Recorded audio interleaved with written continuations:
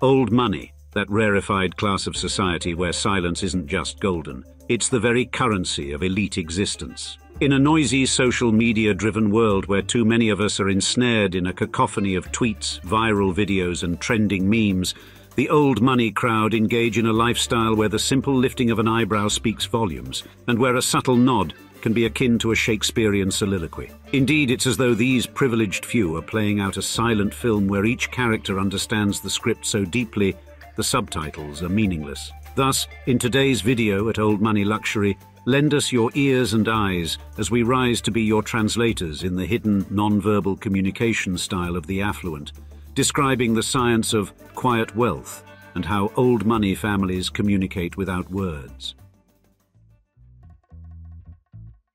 In the hallowed pages of old money history, the art of silent etiquette is often more expressive than the most mellifluous speeches. Steeped in the centuries-long weight of familial customs, these social conventions have roots extending back to the aristocratic norms of medieval and Renaissance Europe. You see, whether navigating the elaborate etiquettes of the British court, the opulent salons of Louis XIV's France, or the mighty imperial Russian palaces, understanding these codes was non-negotiable. Indeed, a fumbled curtsy or an ill-timed flick of a fan could spell societal exile or even worse. Yet, why did these societies place such importance on non-verbal communication? The better skilled you were at the clandestine art of non-verbal communication, the higher you were on the social totem pole. Understand, my dear viewers, the spoken word is fraught with ambiguity, and it can be a perilous path to navigate in environments where errors are often, shockingly, tantamount to treason. From the British aristocracy to the Sun King's court, these gestures served as unambiguous signposts of social standing. They not only expressed respect, but also revealed internal political maneuvers and social ranks with startling accuracy. And this codified system of behavior wasn't simply confined to European borders either. It was exported across the Atlantic, seeping into the fabric of American elite culture, as well as finding root in Commonwealth countries like Australia and Canada. And thus, these traditions of silent communication and non-verbal cues are not a relic of past eras, but an enduring element of old money culture today. Without a doubt, these unspoken rules continue to govern interactions within the United States and broader Western society. For example, the gravity of these traditions have been codified in celebrated etiquette guides, such as Amy Vanderbilt's The Complete Book of Etiquette and Emily Post's Etiquette. Vanderbilt, a reported member of the storied Vanderbilt dynasty, first published her guide in 1952, and it remains a touchstone in the realm of social graces. Emily Post, another giant in the realm of etiquette, introduced her monumental work in 1922. Her legacy continues through the Emily Post Institute, founded in 1946, which perpetuates the principles of decorum that govern high society even today. At a juncture where fleeting emojis often stand in for deep conversations, the unswerving fidelity of old money families to non-verbal forms of communication is a sign of their enduring influence, especially when you actually meet them in person. Therefore, they are not merely students of this silent lexicon, but its maestros, orchestrating a complex series of social cues to maintain a level of exclusivity that few can penetrate. Additionally, Europe's lauded tradition of the stiff upper lip encapsulates this idea perfectly. This unwritten code of conduct, immortalized in 20th century law through the United Kingdom's World War II slogan, "Keep calm and carry on," is vividly portrayed in the behavioral patterns and leadership style of our late Queen Elizabeth II and many members of the British royal family. Their restrained emotional range is communicated not by overt declarations, but by an intricate array of non-verbal gestures. And thus, our first lesson on the art of non-verbal communication is that it is indeed a skill cultivated by the very top of any social ladder. For the higher you climb up the rungs of power, the more silently subtle you must be in order to signal your adeptness at wielding social influence. With that said, let us discuss the potency of something as seemingly simple as eye contact, for its unspoken weight is a keenly studied element of social dynamics, especially among the affluent old money class. You see, among the elite, eye contact can communicate detachment or even disdain, a sharp contrast to the overly expressive, animated eyes commonly perceived in the new money or eager-to-please ranks of a social group. However, Western and Eastern cultures also color this unspoken vocabulary differently. In Western societies, sustained eye contact often signifies trustworthiness and invites open communication. But venture to the East, and the same gaze might be viewed as brash or disrespectful. Therefore, while a direct gaze can foster a sense of camaraderie or even deter conflict, it is far from a universally accepted form of engagement.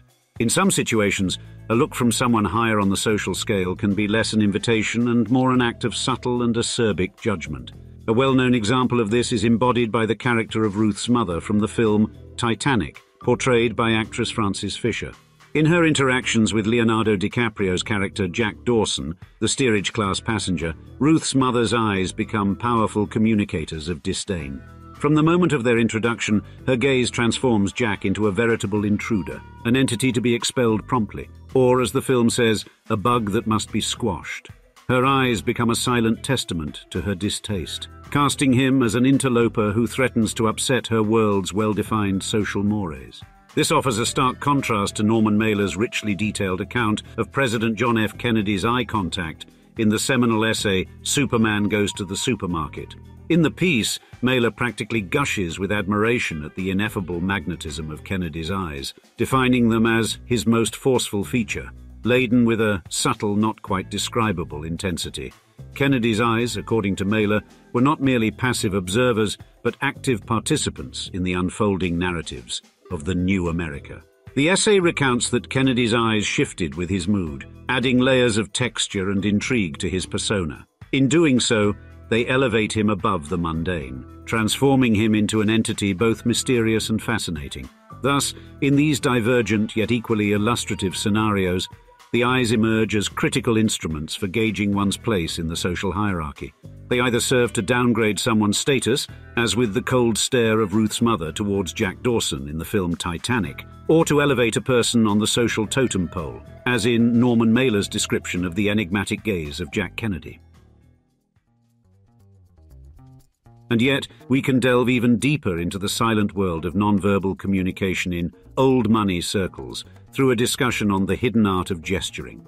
You see, in settings where every detail can be scrutinized, such subtle cues can have significant implications, either confirming one's belonging in a privileged circle or exposing them as an outsider.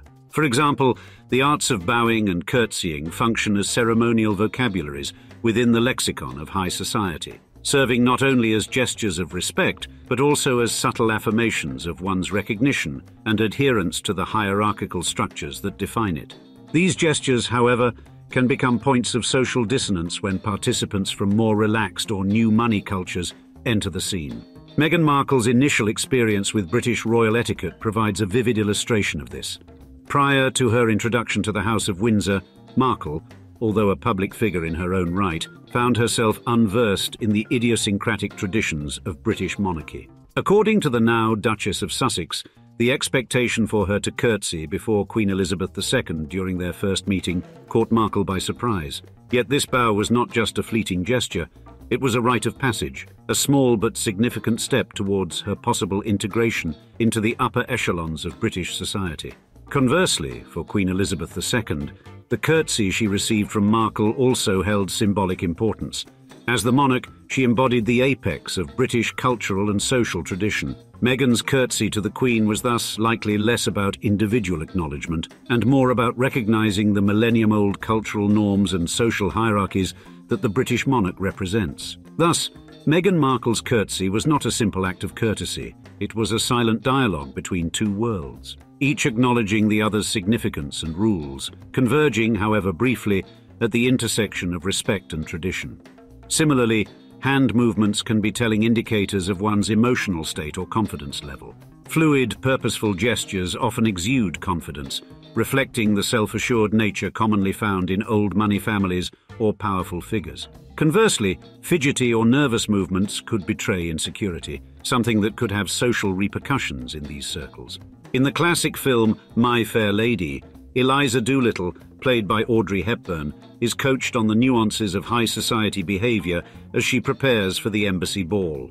One scene in particular showcases her struggle to master the art of graceful hand movements during a dance. For her initial clumsiness could be a social death sentence among England's elite. Under the tutelage of Professor Henry Higgins, played by the legendary Rex Harrison, she learns that every gesture, from the way she holds her fan to how she receives a dance partner's hand, contributes to her perceived status. Her successful transformation becomes evident at the ball, where her impeccable non-verbal communication captivates everyone, thereby securing her a place among London's old money aristocracy.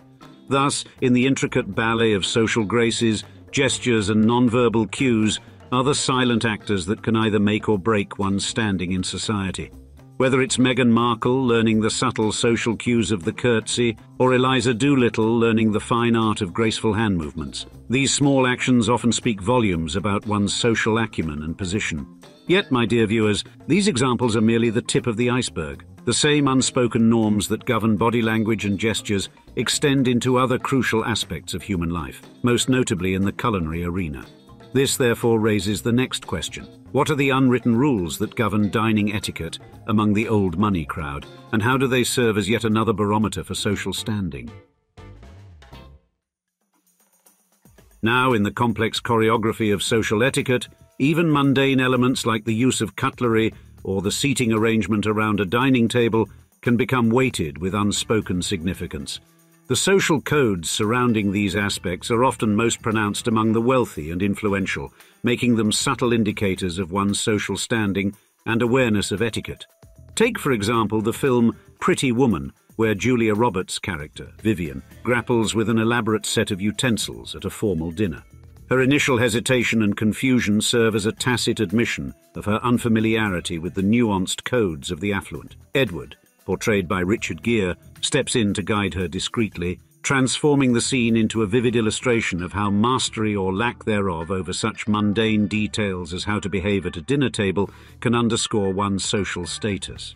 And seating arrangements at such events provide another layer of coded communication. Conventionally, the host and hostess occupy the head and foot of the table, with guests ranked by social status seated in descending order from them. This ordering is not random. It is a choreographed setup designed to reflect and reinforce existing social hierarchies. However, to be clear, this concept extends beyond mere dining setups. Consider weddings or ceremonial events where the arrangement of guests isn't just a logistical requirement, but also a mapping of social relationships and statuses.